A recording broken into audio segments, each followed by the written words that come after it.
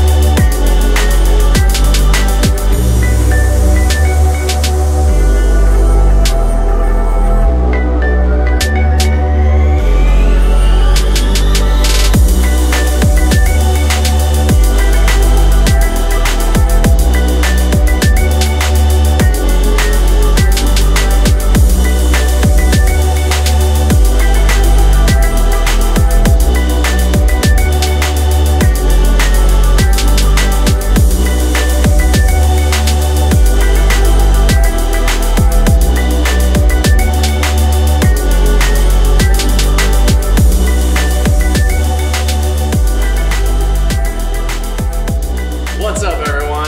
It's the next day after we painted this axle here, and I put the knuckles back on it. It turned out pretty sweet. I'm pretty happy with it. Hopefully that'll hold up for a little bit. At least look better than it did, all rusty and dirty and dingy. But today I'm gonna go ahead, I'm gonna throw this axle back together. I'm gonna put the shafts in it and put the hubs on it and get everything all ready to go back in the Jeep. And also I'm gonna go ahead and attempt to throw that back bumper on, get that mounted, see what it looks like.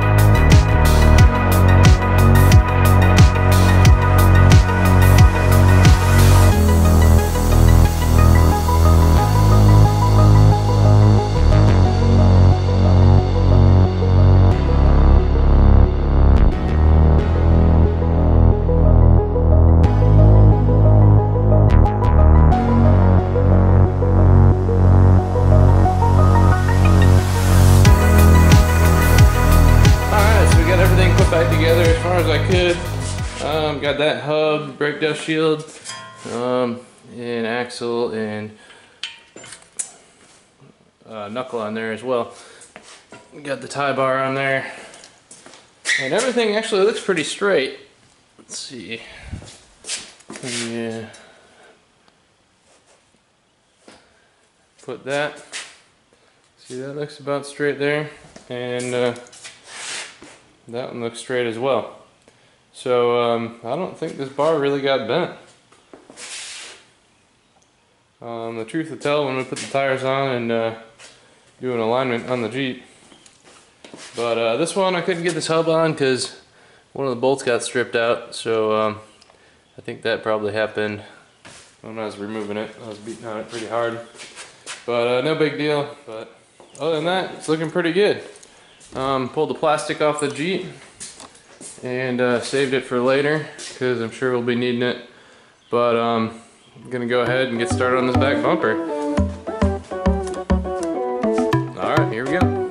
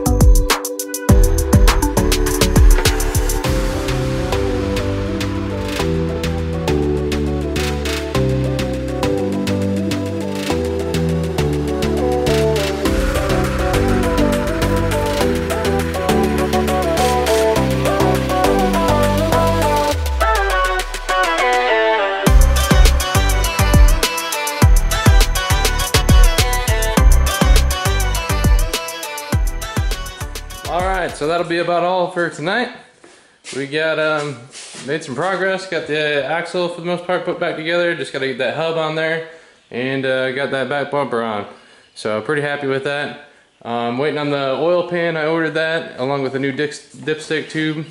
Messed that up pulling it out, but we'll get those, should be in later this week, so when they come in we'll do another video putting those on, and we'll get this front axle put back on, and we'll get her rolling and driving around, and then hopefully we'll get that subframe pulled over. But that'll be all for tonight.